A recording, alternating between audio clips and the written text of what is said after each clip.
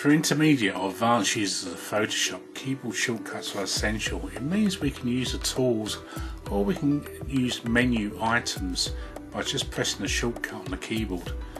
To find these shortcuts is quite easy. We go to the menus, we click on the menu. You can see on the left hand side there's our menu options, on the right hand side there's keyboard shortcuts.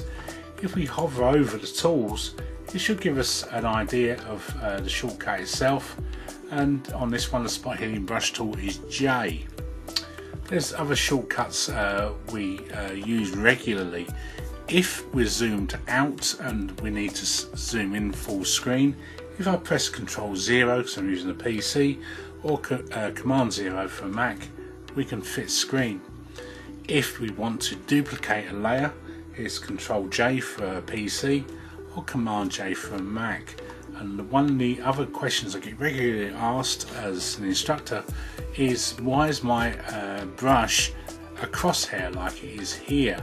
The reason why is the caps lock is on. If I turn the caps lock off, I will get my brush size itself.